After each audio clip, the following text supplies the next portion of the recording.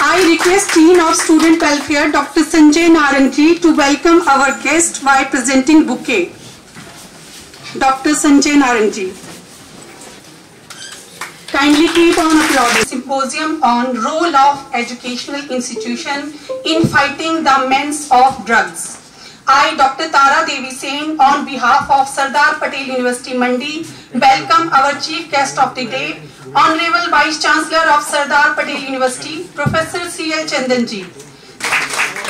Sir, under your leadership, we all are assembled here to frame up a roadmap for fighting the biggest social evil of our society, that is the menace of drugs. A heartfelt welcome to you, sir. We are highly honored and privileged to have with us our keynote speaker, Shri O.P. Sharma ji, State Convener cum Advisor of the Himachal Pradesh Nasha Nivaran Board, who has many feathers in his cap and rigorously working to eradicate the menace of drugs. A hearty welcome to you, sir. Under your guidance, we will definitely able to seek solution against the menace of drugs for well-being of our society. I welcome other faculty members of Sardar Patel University, teaching and non-teaching staff, as well as dear students, who are the real messenger to spread the message to eradicate the menace of drug. A heartfelt welcome to you all. Now I request Ms. Sakshi and Bhavna to pin up the rosette to our guest. Honorable Vice Chancellor of Sardar Patel University, Professor C.L. Chandanji, to felicitate our keynote speaker, Shri O.P. Sharma ji, with shawl, topi and smriti chin as a token of love and respect. I request our guest on dais to lighten the auspicious lamp. Ms. Sakshi may facilitate the candle to our guest. There is a famous saying that Asto ma sadgamya, tamso ma jyotirgamya, mrityur ma amritgamya. The essence of lamp lightning, may light leads us from the path of untruth to truth, darkness to light, and death to life. I repeat, Asto ma sadgamya. I request Dr. Sanjay Narang, Dean of Student Welfare, to present bouquet to our another guest, Professor of Geography, Sanjay Saigal ji. I request Logic Department for Saraswati Bandana. हे हंस वाहिनी ज्ञान दायिनी अम्ब विमल मति दे, अम्ब विमल मति दे। हे हंस वाहिनी ज्ञान दायिनी अम्ब विमल मति दे, अम्ब विमल मति दे। Thank you, girls. Moving forward, I request an architect and founding pillar of Sardar Patel University, an originator of multifarious notion, a symbol of great wisdom, knowledge and leadership, chief guest of the day, Honorable Vice Chancellor of Sardar Patel University, Professor C.L. Chandanji, for his inaugural address. Welcome you, sir. It's my pride privilege to welcome Shri O.P. Sharma ji to this campus. There can be no better person to speak on this topic which we have selected for today, the menace of drugs, than Mr. O.P. Sharma. I have a long association with Mr. O.P. Sharma, right from his student career, and because of his sheer hard work and intelligence, that he has done a wonderful work in controlling the menace of drug in Himachal Pradesh. Shri O.P. Sharma ji, before joining the Nasha Nivaran Board of Himachal Pradesh, of which he is a founding, chairman, and he has done a pioneering work in establishing this board in Himachal Pradesh. Before this assignment, he was working for NCB, the Narcotics Control Bureau of India, the premier agency which is looking after the control of drugs and prevention of spreading of this. he has done a lot of work. The details Dr. Tara will give when she give a formal introduction of Shri Sharma ji. It is my pleasure and it's my privilege to welcome such an eminent speaker to this symposium on how to prevent the menace of drug in our country. If you ask me what is the most important problem that the country is facing today apart from the external threat, then I will say there are two problems that we are facing from within. One is the threat to the national integrity from multinational elements who are operating their sleeper cells and which are being operated by the foreign powers. And the second is the menace of drugs. But I feel that the menace of drug is even more dangerous than the anti-national elements like terrorist organizations, Naxalites and various other groups which are trying to break the country. So because it is easier to handle because they are limited to certain areas only. They have not permeated into the society as such. They are not part of the larger society. They are certain sections and operating in certain particular areas. It is easier to control them. But checking the drugs is more difficult and it is more harmful and dangerous for the nation. Because this menace of drug is affecting the adolescent and youth of the country. That is the target section which it is affecting. So that means this problem is actually, I will rather call it an epidemic to the whole country. And this is a premier agency and you must have heard about various news items which were on the news. Riya Chakravarti and then Shah Rukh Khan's son. All these cases are being handled by NCB. So this is a national level agency who has an independent access and can do its investigation in any part of the country without the permission of the state government. Like Central Bureau of Investigation, Enforcement Directorate, this is one of the premier agencies of the country. And while serving in this agency, I've been tracking regularly in the newspapers and in the other media the work that was done by Shri OP. Spread of drug menace, then the future of the country will be destroyed. We know the example of China. Many of you may be aware. Dr. Deepak, who teaches history in China, so he may be aware. There was a time when more than half of the population of China was consuming opium. We talk of trade route and there was also an opium route. So, if such like situation comes, it is very bad for any country. This is not a national problem only, this actually has acquired international dimensions.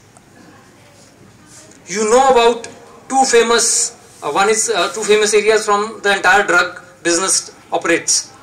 One is called the includes Thailand, Myanmar and Vietnam, and the other is the Golden Crescent, which includes Afghanistan, Pakistan and Iran. And these are the places from where the drugs originate.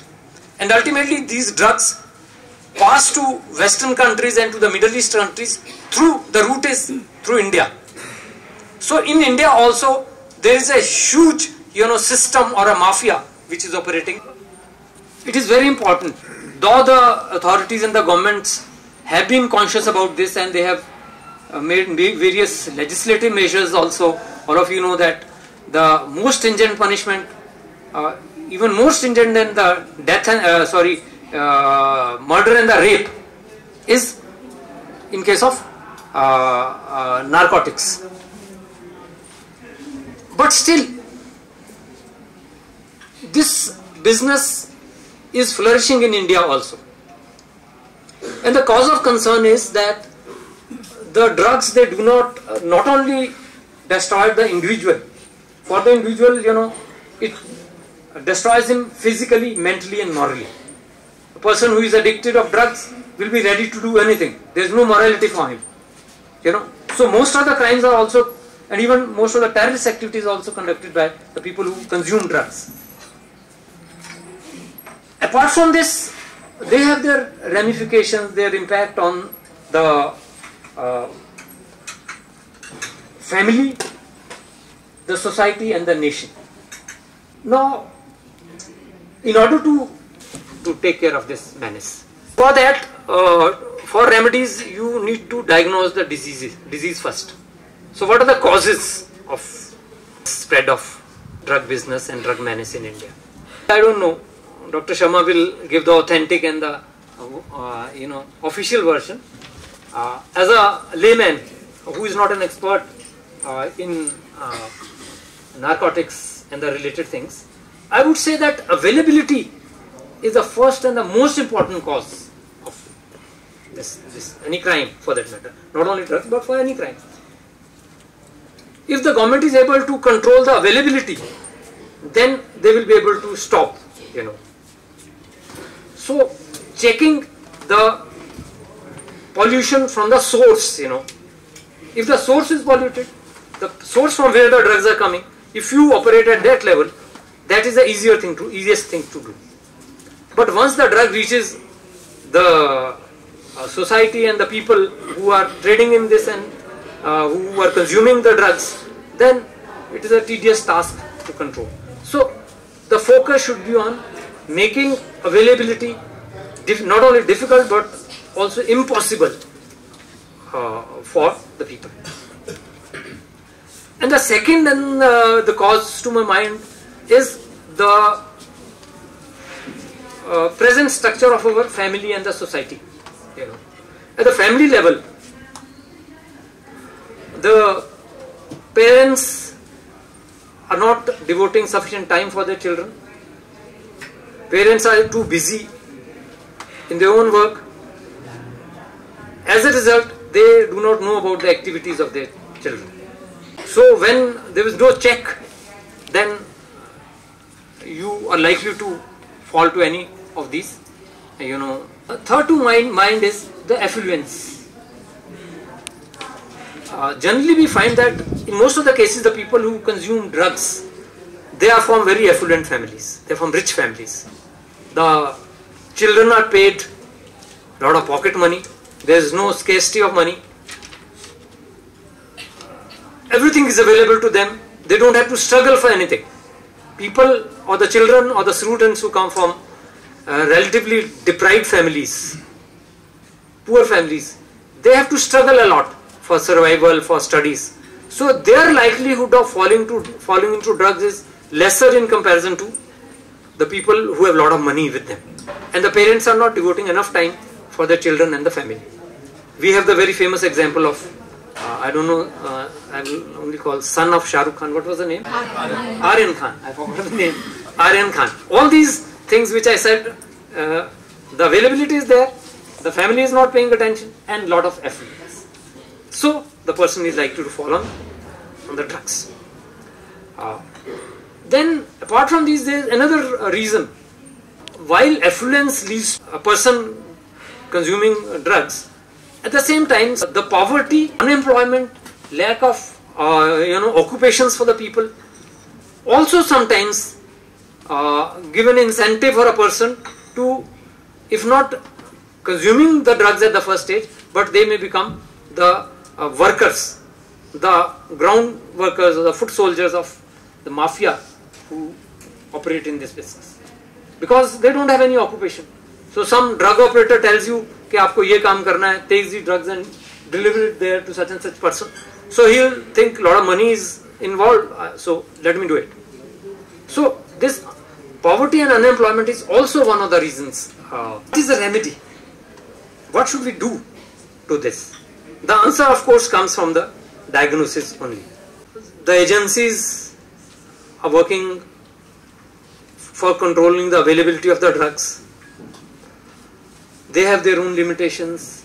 The availability of the people or the personnel or the people who are operating for under the NCB and other agencies. But the most important role in this is to be played by the society and the educational institutions. In India, we have seen, maybe it is happening in other countries also, that if you know about some person consuming drug or some person trading in drug, we as a responsible citizen of this country don't think that we should inform the authorities. We just keep silent. हमें क्या? उसके पीछे भी reasons हैं, because later on the enforcement, in many cases the witness becomes hostile because they are powerful people, the drug operators, and they can kill you, they can offer you incentives and various other things. So the problem is great, but the government should ensure that there should be some system, some helpline number on which we can inform without disclosing our own identity. I think there are some helpline numbers also. Yeah. We have started. So in that case, the people will not be fearful of any adverse consequences as a result of the information that you make available to the authorities. The second is at the family level. Sorry, this is the society level, then the education institutions level. The more we talk about this problem, the better it is. Right? Sometimes we do not discuss this problem. We don't think it is important. And sometimes we may not be aware that what is going on. So, the teachers and the educational institutions, they should talk more and more about these problems.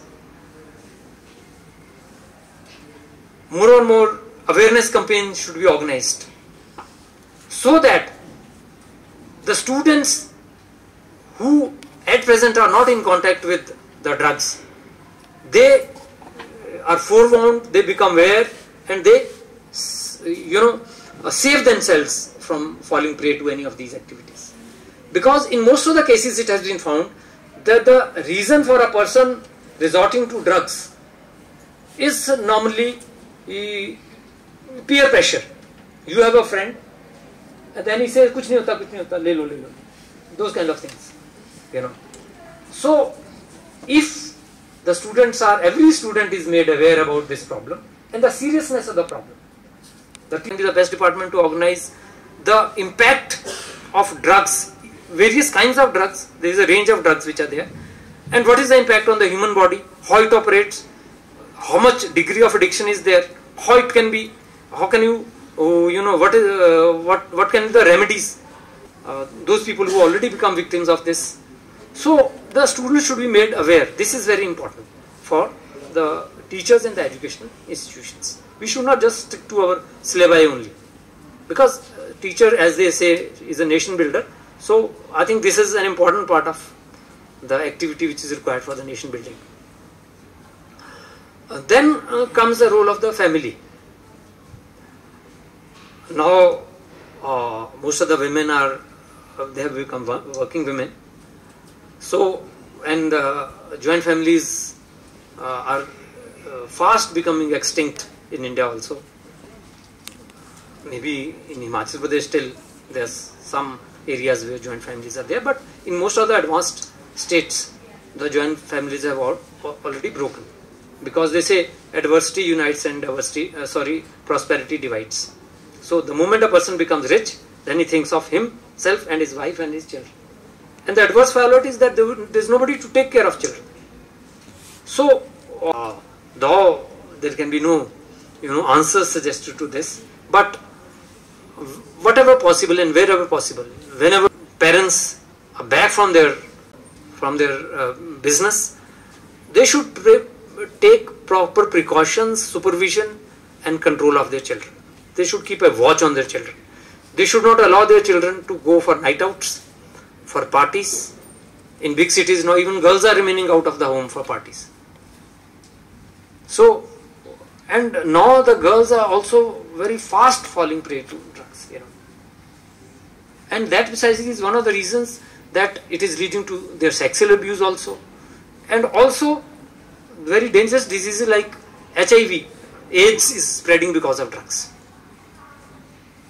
So the traditional Indian culture, which says, now in the name of liberation, we are saying no, girls should also be allowed to go out. If the girls start falling prey to this, then the situation becomes, all a student or a girl today is the future mother of this country. You know, so the future of the country lies in the women of this nation. So both girls and boys allowed night outs. They should not be given excessive money as pocket money for spending. And general vigilance and supervision is very essential if we want to protect our children from this menace of drugs. So these are the recommendations for the families and other people. So standing in front of the teachers and the students, I would say, and request the teachers to discuss more and more in the classes. Maybe sometimes when you are discussing with the class, you may also get some information about who are the people in the class who have some some bad habits like this, you know. So I was just asked to give an introductory remark. So I think I have overstretched my limit. So with these words, I once again express my gratitude to Shri O.P. Sharma ji for sparing his valuable time and coming to our university for delivery. Thank you. I personally also feel that when our youth are at the age when they can contribute maximum to our society, to our nation, they become parasite and harm other youth also. So need of ours is to work for its eradication, and educational institution, parents as well as government has to play a leading role to stop the availability of the drugs.